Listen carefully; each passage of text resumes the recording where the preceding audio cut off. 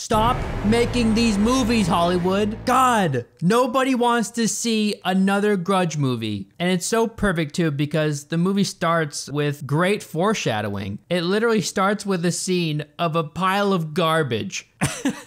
Because that's what this movie is. That's what this franchise has turned into. It's hard to believe it now, but there was a time when haunted houses and ghosts that haunted you was fresh and new and interesting and fun. Nowadays, it's a joke. And in 2020, they released a new Grudge movie. Wow. Nobody saw this coming because it's probably the worst idea I could possibly think of. Regurgitating the same shit we've seen 1,000 times before. And not only in other franchises, like this is not only a tired topic already, but there have been 10 plus Grudge movies. If you count the ones made in Japan and the ones made in the US, just stop it, let it die, Jesus Christ. The Grudge 2020 is a trite, vapid, uninspired pile of garbage. It's like Nicolas Pesce almost knew that this movie was garbage. That's why he started the movie off by showing the audience a pile of garbage. Because he's like, whatever, I'm just gonna phone it in, you know? It's money, I'll do it, fuck it. This movie was doomed to begin with. It was in development hell since 2011. When it was first announced, it was intended to be a reboot, like completely discarding The Grudge 3. This guy named Adam Green was supposed to direct the movie. He's the same guy that made a movie called Hatchet in 2006. But he dropped off because he wanted to focus on adapting a novel called Killer Pizza. I have no idea what Killer Pizza is, but you know if this guy's abandoning this film, that's probably not a good sign. This movie received an F cinema score. The worst possible score, which is super rare already. Only 20 other feature films have ever received an F.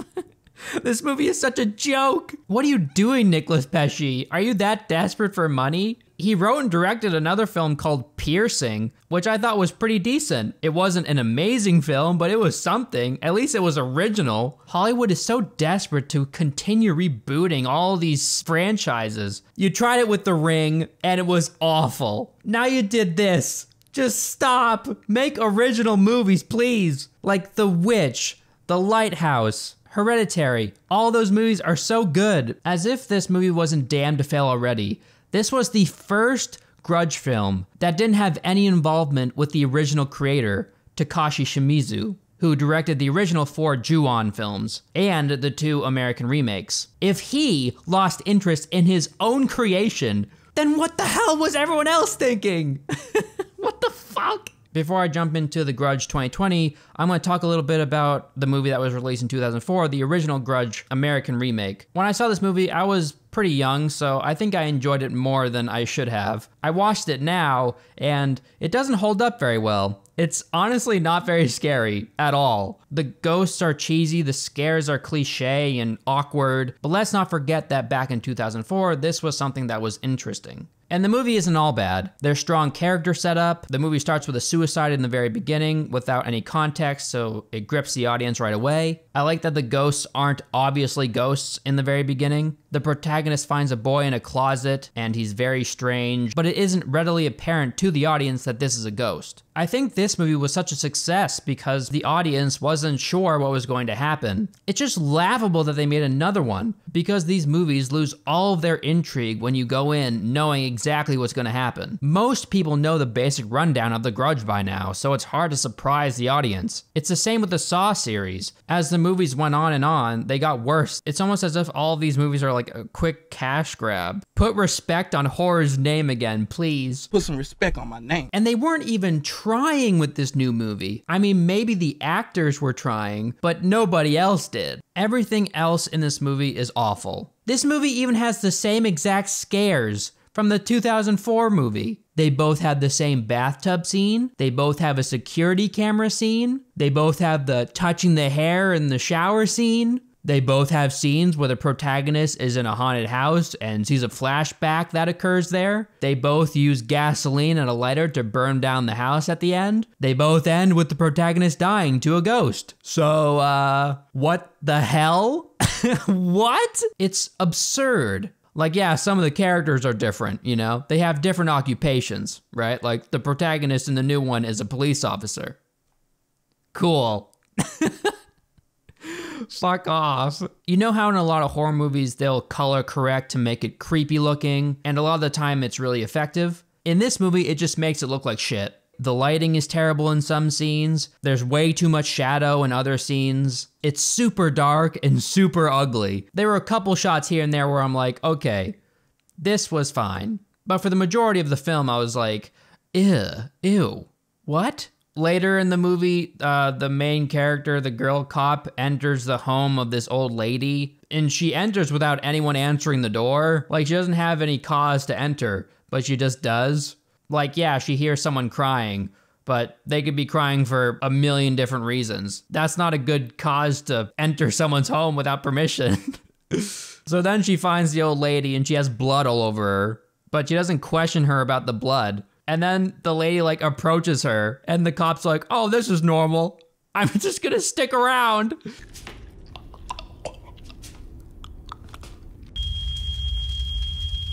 William, he always used to beat me. William was your husband? This is fine.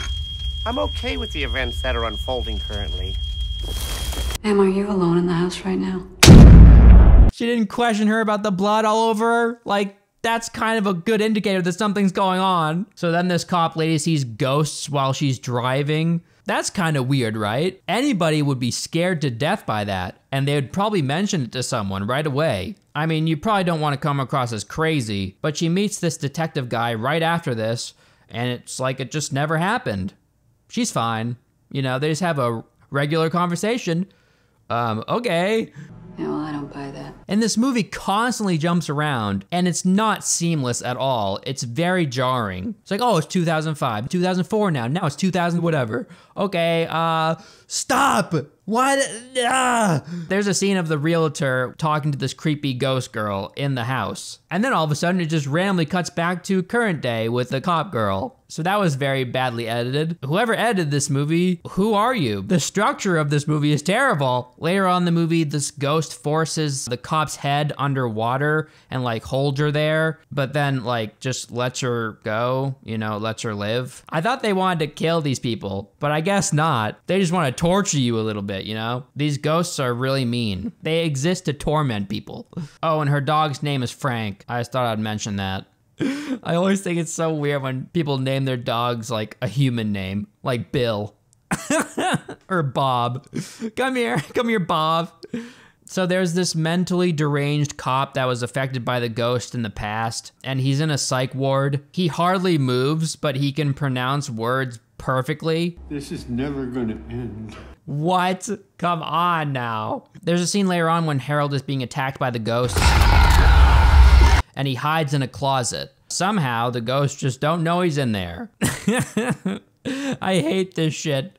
They're ghosts. What, they just can't find him? With their eyeballs? What, are they walking around? They can hear and see? They have the same senses as humans? They don't know that he's in the closet? So dumb. And this whole ghost hovering over someone who's in bed thing has been overdone to death. Is there a single original idea in this movie? I don't think there is. And then later on, this crazy woman kills her husband with a fork. What? With a fork, and it doesn't even show a bunch of stab wounds. It just shows the fork like in his neck. So what, she killed him by stabbing him once in the neck with a fork? That's absurd. Do you know how hard it'd be to kill someone with a fork? So this crazy woman is admitted into a mental facility, but for whatever reason, she's able to just roam around freely after murdering her husband? What? Okay, whatever.